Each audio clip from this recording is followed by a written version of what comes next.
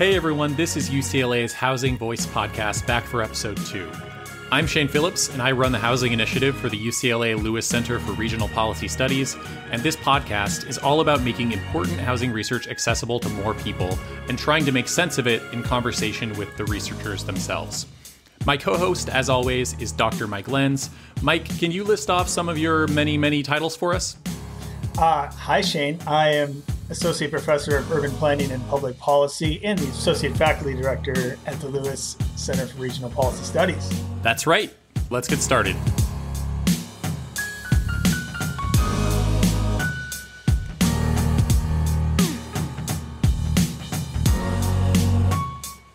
Today, Mike and I are joined by a new member of the UCLA faculty, Professor José Loya.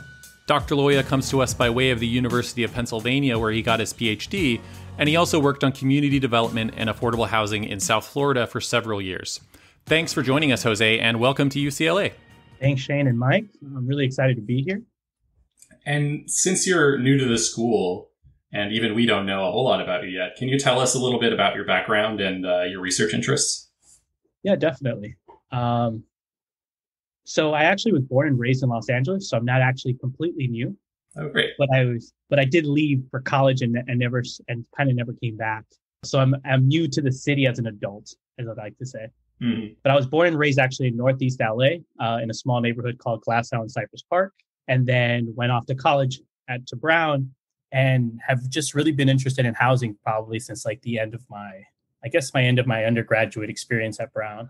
And so that kind of like the mentorship and just experience in the classroom really just allowed me to get hands-on with some of the housing issues that were affecting minorities in Providence, Rhode Island at the time. Mm-hmm. Did you have any sense when you still lived in LA before moving away of like the changes that were happening?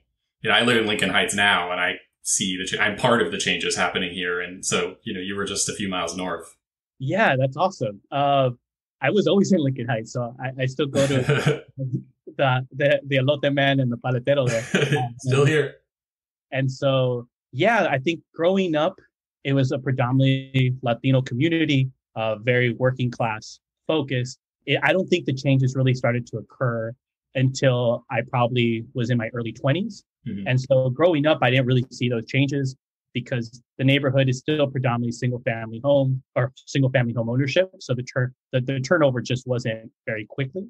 But now as an adult and just having returned, you definitely see a new presence, a new change in the culture, a new just changes in how people, I always joke with my mom, like there's bikers now.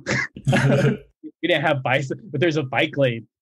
Those types of things that we just didn't have when I was growing up. And so it's kind of cool to see some of these changes, while on the other side, also taking into account that there's also been some displacement of some of the previous residents in the neighborhood. Yeah. Well, welcome back. And the paper we're talking about today is titled The Great Recession and Ethno-Racial Disparities in Access to Mortgage Credit. And your co-author on this is Dr. Chenoa Flippin. I think I messed up that name, even though I asked you immediately beforehand how to pronounce it. So my apologies. So you worked as a doctoral student at Penn. In this paper, you looked at mortgage outcomes for different ethnic and racial groups before, during, and after the Great Recession. And those outcomes were either approval under a few different conditions or denial for a few possible reasons. And before we get into those details, and the results of your study, can you first give us some context for why this is of interest? I know we could probably take this all the way back to redlining, racial covenants, or even further than that. But maybe we can just start with some stats on homeownership rates for different groups and some history on how different ethnic and racial groups were treated in the mortgage market leading up to the Great Recession. Yeah. When we think about housing, I like to think of it as like the simple fact is that home ownership is the largest vehicle for creating wealth in the U.S. And so it's an important part and pillar of financial security for most families in the U.S. So whether we're trying to achieve home ownership or those that are already in home ownership, this is like a key to some of the inequality and wealth accumulation that we see in the U.S. And so this paper in particular kind of examines the access to mortgage credit before, during, and after the Great Recession. In many ways, I'm almost kind of looking, or this paper, or we both, Cheno and I, want to take, we know that market conditions aren't static over time. And so we wanted to explore whether or not inequality also isn't static over time. Mm-hmm. And so if we look at home ownership rates, for example, they've actually kind of remained steady since like the mid 2000s, right? So when we look at whites, home ownership rate is about 70 to 75%. When we look at Black and Latino home ownership rates, they hover around 20%. So there's a 20% gap. And when we look at Asians, it's about 61%. So they're like in the middle. And we see that they kind of have been stable over time. And a lot of times we think of it as like, well, does that mean inequality has just remained the same over time? You know, different conditions in the housing market kind of lead us to think that just because we look at home ownership rates. But this paper is actually saying like, let's look beyond just the rates of home ownership and examine how we access mortgage credit. How has that changed over time? What can that tell us about home ownership overall? And so it's kind of cool. There's some new papers coming out that just kind of show that home ownership rate, the difference in home ownership rates, that 20-point gap has been there for almost 25, 30 years. Wow. And so that has huge implications when we think about social stratification and ethno-racial inequality in the U.S. More broadly. Right. So, there's not that catch-up isn't happening. That exactly. We hope to see. Mike, did you? Oh, yeah, just a point of clarification. I think you said that the Black and Hispanic homeownership rate was around 20%, but the first time, but the gap is about 20%, right. 25%, depending on the year or whatever. While I'm here, specifically what came of your interests about as far as coming out of the Great Recession, right? Because like so much has been studied leading up to the Great Recession and what some of the impacts on what some of the borrower outcomes were, what some of the foreclosure outcomes were, losses in wealth, et cetera. What was your interest in looking at these gaps in terms of loan outcomes coming out of the Great Recession? Well, the first is we know very limited information on what's happening after. So we kind of, at least when we examine the literature, we see that there's, like you said, huge emphasis during the housing bubble, predominantly in like the arena of like subprime mortgages in terms of access to credit. During the crisis, we see that simply there's no access to credit for anyone. And so because of that, we see that the housing market really just stalls out and declines significantly. And to a certain extent, we see that the recovery period, and one could argue that we're still recovering, that it's been pretty solid. Yet we don't know how minorities in particular are participating in mortgage credit or in home ownership access. So I think there's a limited understanding.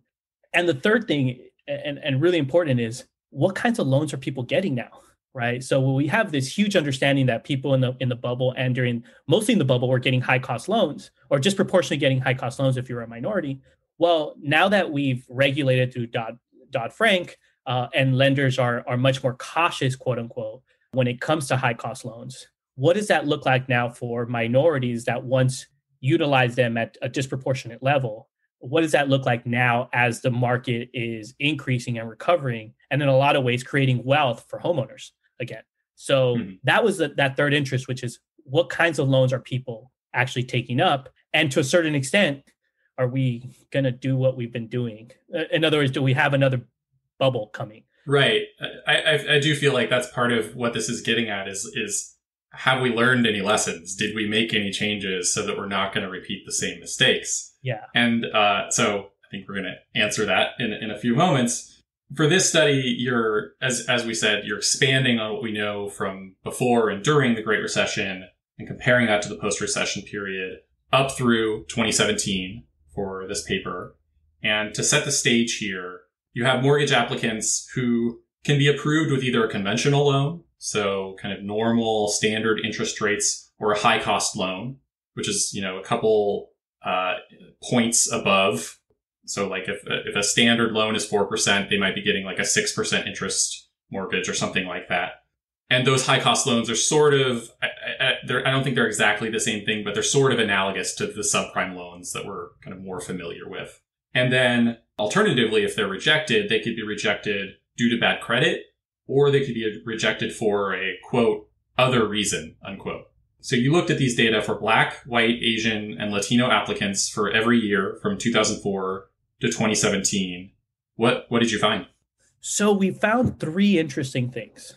The first one, which I guess I was alluding to in the beginning, was that in fact, ethno-racial inequality is heavily tied to market conditions.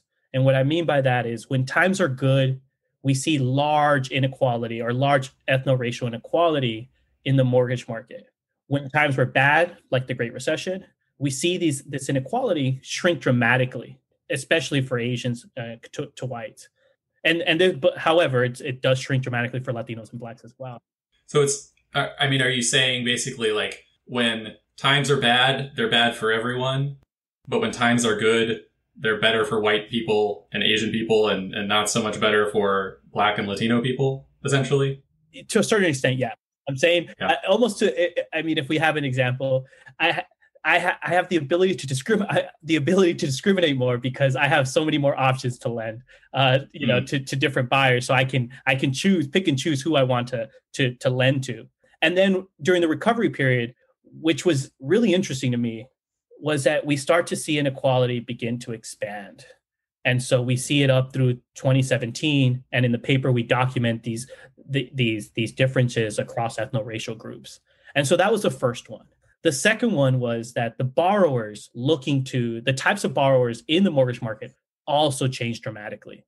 So we see that more specifically, a huge drop off in Latino and Black borrowers, in the number of Latino and Black borrowers during the Great Recession. And so we see that across the board for everyone. However, it's especially more dramatic for Latinos and Blacks. But during the recovery period, Latino and Black borrowers just don't come back. So we see a sharp rise in the number of white and Asian borrowers, but we don't see that dramatic increase for Black and Latino borrowers. And so that's the second one, which is we see really a demographic change in the types of borrowers in the mortgage market. And then the third one, which is the thing I think a lot of people like to talk about, is that the odds ratios or the disparities during the recovery period begin to reflect the disparities that we see during the housing bubble, which is especially alarming when we think about the types of regulations or the tightening of regulations in the mortgage market through Dodd-Frank. And so even with that kind of legislation, we begin to see this increase in high cost lending, or the odds of getting a high cost loan, again, for Black and brown borrowers, which is something that we don't typically talk about or expect in the current economic situation. And so I want to make sure I'm fully understanding.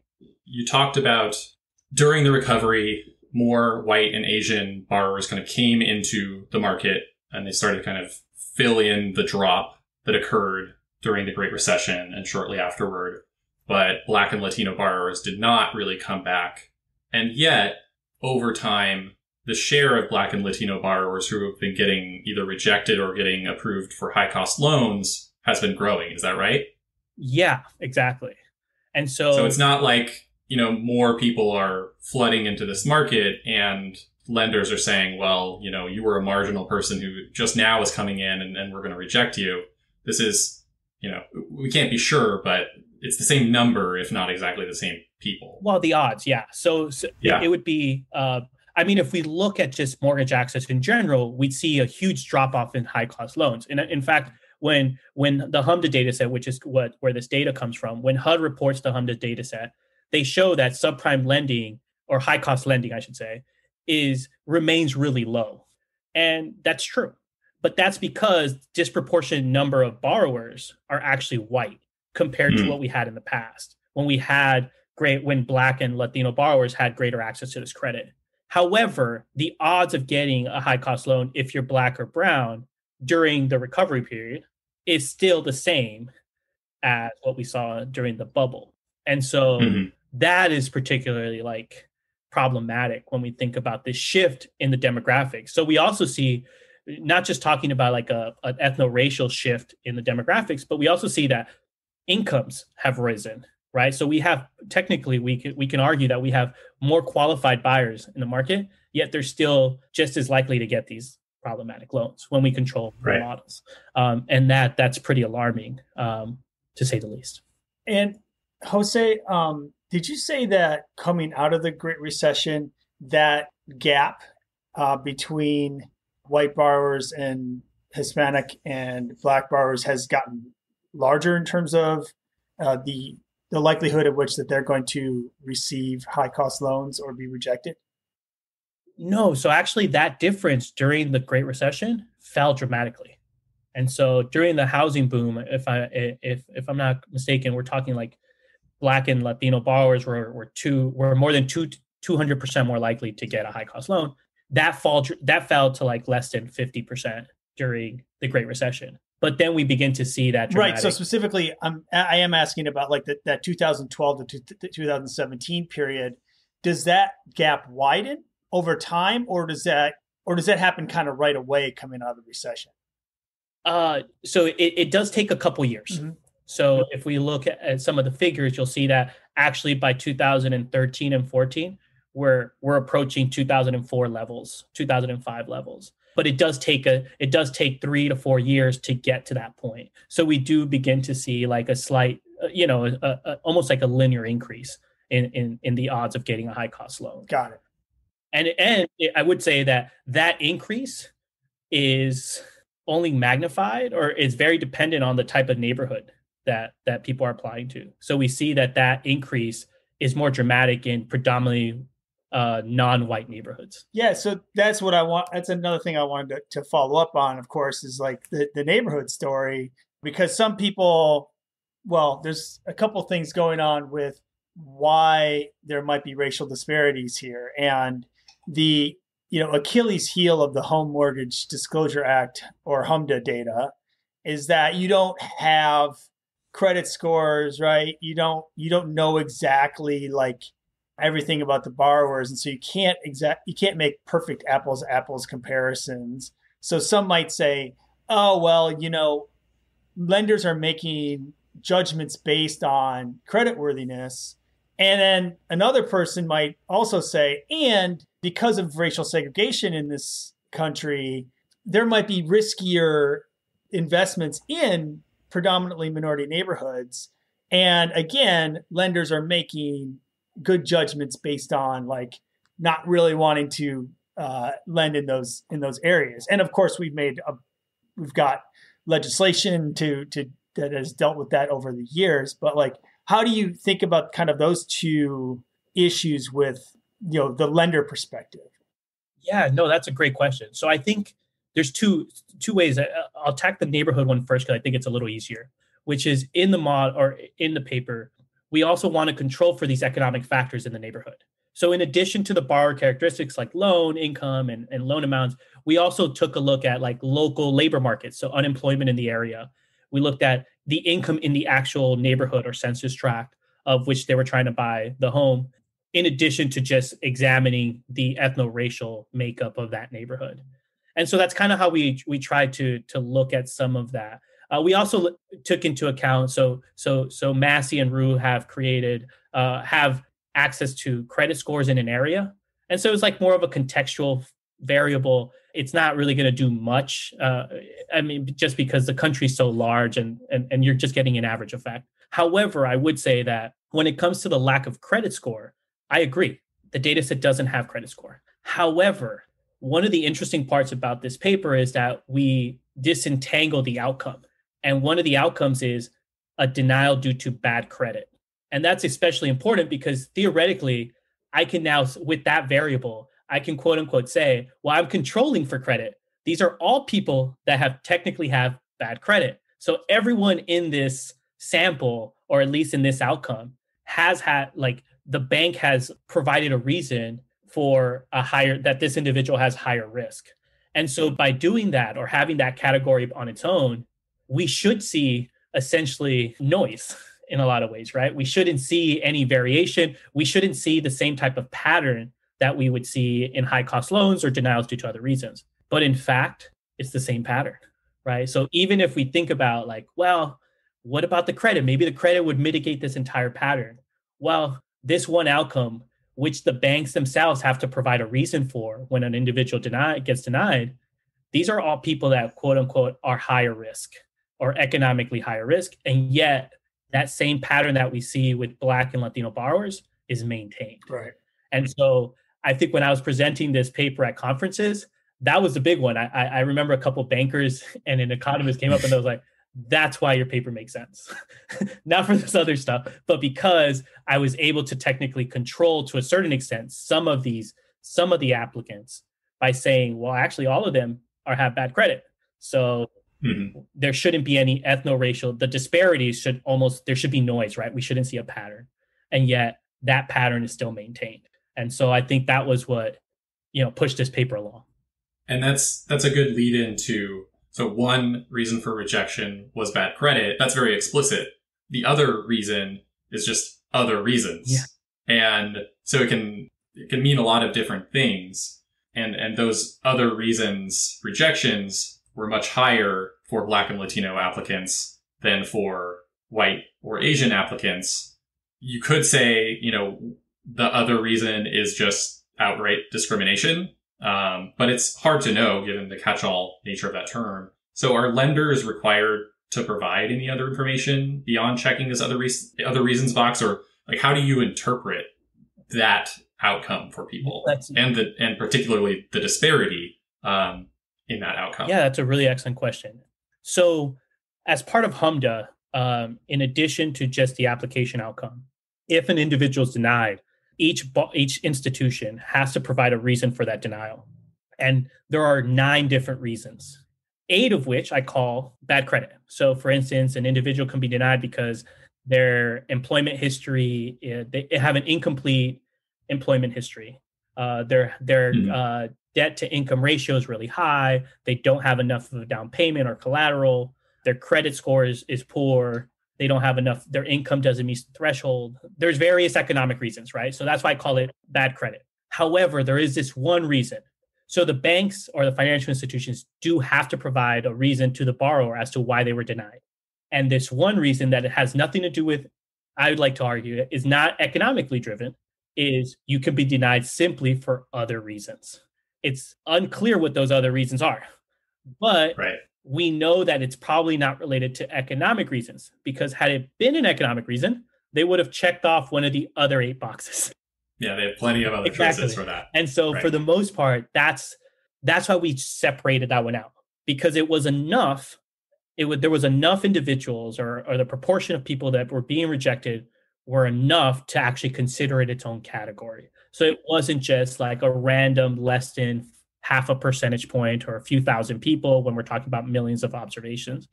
This was a significant component for a lot of Black and Latino borrowers. So they were simply being denied due to other reasons. And in fact, I actually saw a letter once that was like, you've been denied, and the reason is unspecified. and so they do have to provide this reason, but it's unclear what that reason actually is. That's why we put it in quotes. It's literally when they have to submit this to the federal government, it's other. Yeah, that's frustrating, because what do you do with that, and how else do you interpret it, especially given those disparities? Yeah, well, the interesting part, so that was, the paper only goes up until 2017. The last 18 and 19 have actually recently been published. And there were some cool additions to that. So going back to Mike's point earlier, they added debt to income ratios, property values. They added some additional economic variables. And guess what we see now? We see a dramatic decrease in the number of denials due to other reasons.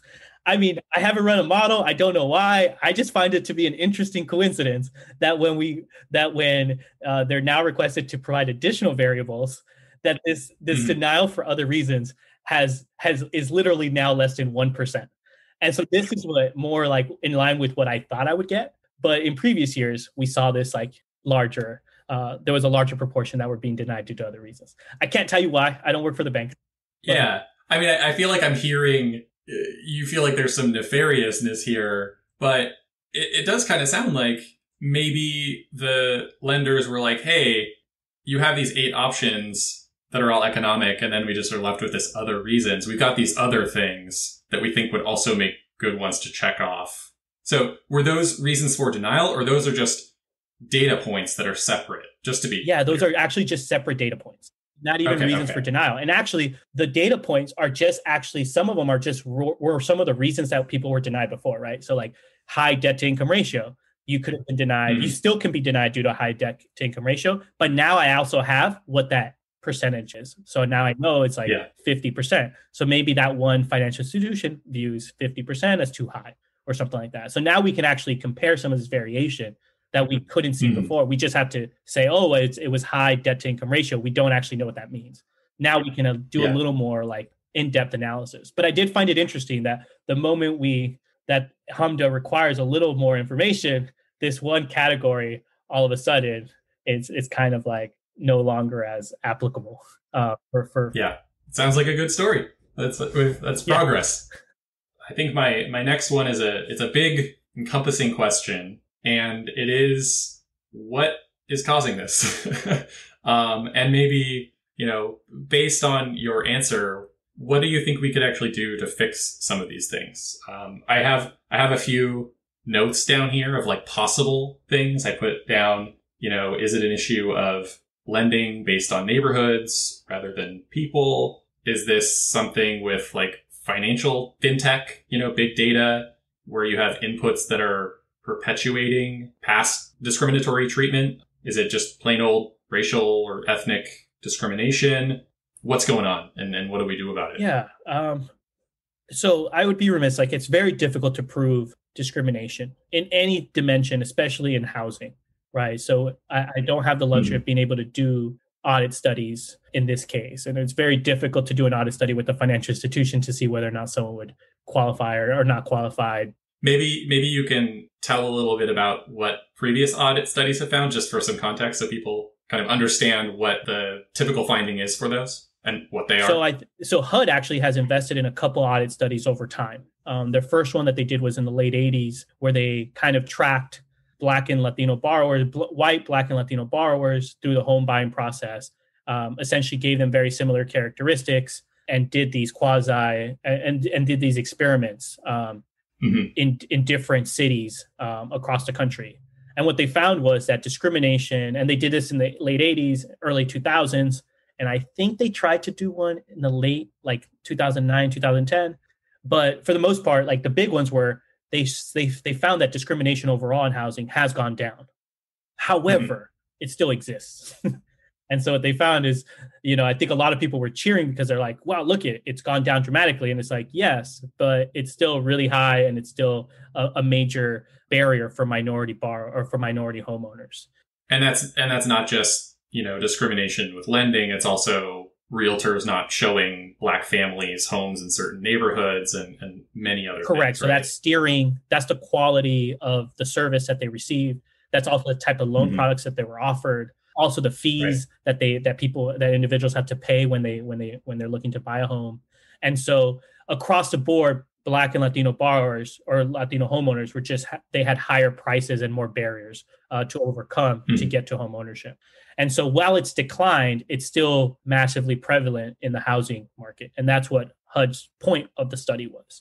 Now, in terms of like how the mortgage industry has evolved over time, which goes to your second point or your second thought, which is a lot of this is being driven by like big data.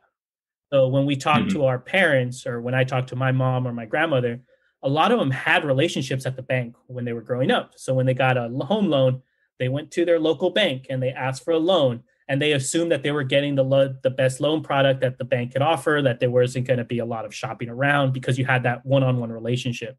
That's changed a lot, right? So now we can get approved for a loan, with our computers. I don't technically have to see a mortgage expert or meet with a banker until closing potentially, right? A lot of it is actually done over the phone. And so if a lot of the major financial institutions, if you were even interested in buying a home, they're just going to put you on a phone at the bank because they don't have a mortgage broker there. And so how banks now do it is primarily through big data, right? So we have these. And so when you ask me, like, what do I believe the mechanisms are? This paper doesn't prove or doesn't really show what the true mechanisms are, as much as it's just documenting the demographic changes and transitions of inequality. But I would argue, like, if I was to read beyond my paper and just in the literature in general, that at least in the mortgage market, we are replicating the type of society through our big data analysis that financial institutions are using.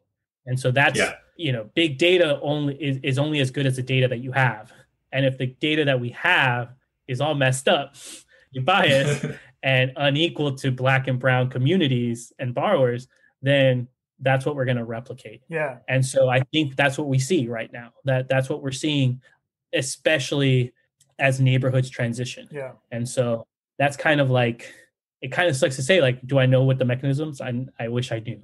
I have an idea. Yeah. But yeah, I mean, on the like big data algorithm front, I'm far from an expert on this at all, but it sounds to me like the evidence is pretty strong that the algorithm is not a sentient being and can't see race, but the algorithm is racist.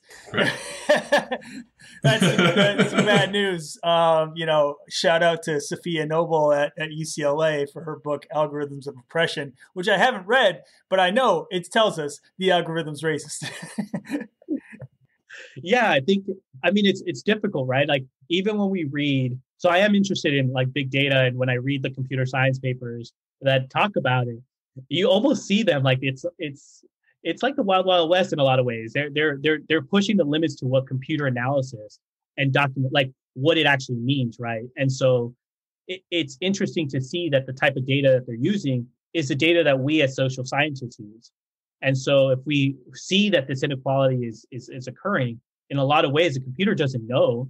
The computer has no, like, it doesn't know theory. It doesn't know how our society is. We're just feeding it the data that we believe is essentially reflects the society that we're in. And so if our society is highly unequal, then you're going to get these unequal results. Right. Like you said, I don't need to know the race of a borrower if I know the type of neighborhood or that you're trying to buy a home in. And that'll give me an idea as to price appreciation over time and turnover in the neighborhood and the average housing stock and whether or not there's new permits coming in. Like that information is pretty readily available just with knowing the census tract. And that's pretty scary, but I also think that should be the point of emphasis for public policy. It's like, well, we know where segregated neighborhoods are. We know where there's a void in lending, and how do we kind of reverse some of those patterns? Yeah, and I know that this is sort of, we're getting beyond the scope of your paper itself, but we want to talk about the solutions as well. We know that there has been progress made. As you said, discrimination is not as bad in the housing market as it used to be prior to the Fair Housing Act, and presumably it's improved fairly incrementally. But, what else can we do? Because it's clear that the Fair Housing Act, the anti-discrimination provisions, the audit studies are not doing enough. They're very reactive, I guess. So, like, have you read anything about what we can do to be a little more proactive about this? I think as a researcher and as a scholar, there's always, I need more data, right? So that's the first point. I think everyone we've talked to has said that so far, and I totally understand. Right? But I do think that, like, our communities, if we're talking, like, it depends on the type of problem that we're trying to solve, right? And so is it housing, or are we talking, like, when we talk about housing, is it because we're talking about wealth inequality in the US? Is it because we're talking about quality of life in the, like, what type of inequality are we trying to address? And I think that'll kind of guide the type of solution that we're looking for. In fact, I see myself more like day after day, and maybe this is because of I'm just in front of my computer all day at home, is like, I always ask myself, like, what about the other side? Like the rental side, what does that transition look like? And how I find myself over and over, like, describing all the incentives to homeownership.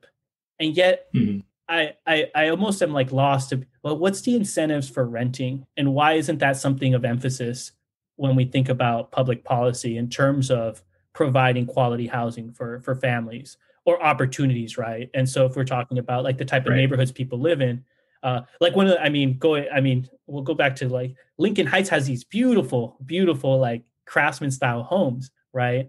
Is it necessary that someone has to own it, or is it just as important to have people rent it, but have like the parks and have access to good quality schools. Like what is really the value of home ownership rather than just, so I find myself thinking more about that at home, and maybe that's a bad thing. I can say I am right there with you more than you know. I have a 3,000 word rental pension idea, basically, that I've been writing in the evenings on the weekends that I'm gonna probably run by all of you guys pretty soon. I don't think it's a Lewis Center thing, really. It's a little too off the wall, but I've been thinking about exactly. But the I same do think questions. that like the important part is like the incentive part, and I think since really since the creation of FHA in the 1920s, home ownership has been highly subsidized, highly incentivized. And I think to a certain extent, even me as a scholar, I lose focus as to like, well, what's the other side? Can we create incentives for renting? Is there an opportunity for renters to also increase, social mobility or decrease the wealth gap that we currently see? So I'm concerned with the wealth gap. And so that's where I would probably focus my attention. When it comes to, I mean, since it's hard for me to shut up right now because I'm somebody who studies the rental side far more than I study the home ownership side, right? And to me, like what makes one thing that makes your paper so important and interesting is like I bristle at this idea that home ownership has to be widespread in order to create wealth, right? Because I don't think a home should be such a source of wealth for people or should take up so much of their total wealth pie, right? Like I think a lot of bad things come from that. And, we'll talk about some of those things on like 7 other podcasts, but like, to me, what really like makes me, gnash my teeth when I read this paper is I think about why we think of home ownership as such a wealth builder is because it used to be an incredible wealth builder in the United States, largely for white people, because we essentially banned non-white people and mostly Black people in cities across the country from owning homes just when it was a perfect time to buy a cheap house that was 20 years later going to be 5 times as expensive, right? And so that, but I think that you're studying a different but similar time period, right? Where like coming out of the Great Recession, there were a lot of great deals. We saw this housing market collapse in so many places. And I was one person in 2012 who bought a house. And this house is now a lot more expensive than it was then. And I got lucky. But like, if the mortgage market was like, oh, let's get back to our discriminating ways, that's really, really bad. Because this is again a pretty good time. This was a good time period over the last 8 years or so to build that wealth, and that just feels really, that makes me mad, very mad. And I think we're kind of, our minds are warped a little bit living in California, where we kind of assume it's just like normal that all property appreciates in value at this rapid pace. But like, if you bought a home in Cleveland 30 or 40 years ago, like you're worse off than if you had not bought at all. And so, I 100% agree with all that. Yeah.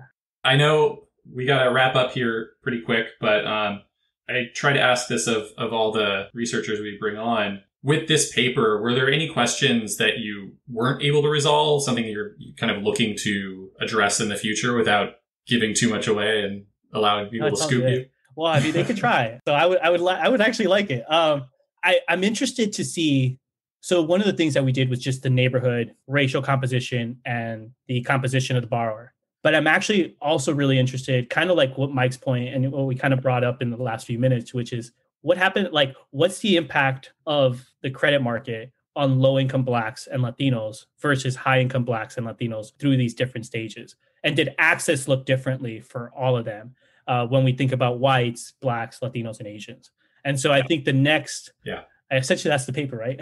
And so the next one is to look at, well, what does that look like in terms of different socioeconomic classes in terms of their access to mortgage credit? And does that tell us more? Maybe this idea of wealth, like that we sell people, or this idea of homeownership that we sell low-income individuals or low-income families, maybe it's a farce. Maybe there are no low-income families that are actually trying to purchase a home. And so we're selling this idea that they have limited access to. And so that's my next interest.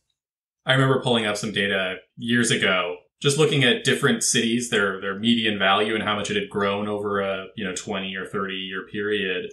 And the places that were most expensive in 1980 or 1990, they actually grew in percentage terms at a higher rate than in value than the home values in these cheaper areas. So if you could afford a home in Los Angeles or New York or Seattle in 1990, then it was a great investment. If you couldn't afford a home there and you bought, in the Rust Belt or somewhere in the Sun Belt or something, the appreciation just wasn't as great. And so, the people who could afford the most got the best returns, and the people who couldn't either appreciated very slowly or maybe even lost value. And so it's, this rich get richer kind of situation. So yeah, that's exactly, I kind of want to see maybe there's differences amongst different ethno-racial groups. And especially because they're also regionally, spatially, we're different ethno-racial groups are just spatially concentrated in specific areas of the country. So I want to examine that kind of like what that social structure looks like to a certain extent. Yeah.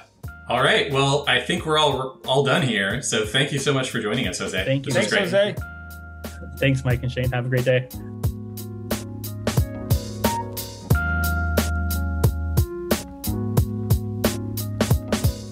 That is a wrap on today's episode of the UCLA Housing Voice podcast. We have links to Jose's work and the other articles mentioned during our conversation in the show notes, including my zany rental pension idea, which was recently published in The Atlantic. You can keep up with us on Facebook and Twitter at UCLA Lewis Center, and you can follow me at Shane D. Phillips and Dr. Lenz at MC_Lenz. Help other people find the podcast by rating and reviewing the show on Apple Podcasts, Spotify, wherever you like, and we will talk to you soon. Thanks.